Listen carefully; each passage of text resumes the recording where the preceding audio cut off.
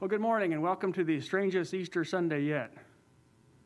What? What are you guys looking at? Oh, these. Yeah, those are to hold my hair down.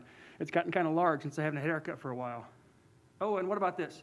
You've probably seen people with these at the store or wherever else, maybe driving their cars. That's the strangest thing I've seen.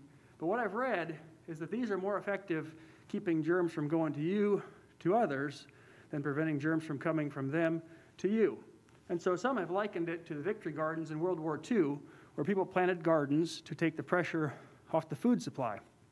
So I've heard somebody say that this is the new sign of patriotism. So next time you're at the store and you see people maybe withhold judgment and think they're doing it to protect you from them. Well, on your screen somewhere, I don't know if it's down there or up here or right here, you should see a link to a video. And it's about a study done on inattention. And I encourage you to watch it with your family afterwards. It's relevant to the times we're in, I believe. Because right now, our thoughts are consumed with factories that are closing, social distancing, stock market gone crazy, people wearing masks, and hospitals afraid to run out of supplies. But if we focus on those things, we're going to miss out on some beautiful things around us. Like a freshly made chocolate chip cookie and a glass of milk. Or a great cup of coffee, or a beautiful sunset. Or maybe we miss out on the spring flowers. Daffodils are in bloom, magnolias are in bloom, forsythias are going crazy.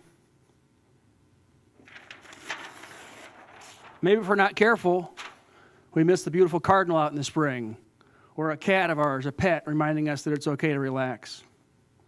Or maybe you miss brotherhood and friendship and kids being together. I'd like to encourage you to spend more time focusing on these things that are really important. And don't be too distracted by the things we're seeing around us. They're of concern, certainly, but don't miss out on these beautiful things. So I'd like to have you spend this day appreciating time with those around you, beauty in nature, and other things. And please have a great Sunday. Oh, and don't forget the peeps. You guys want some peeps?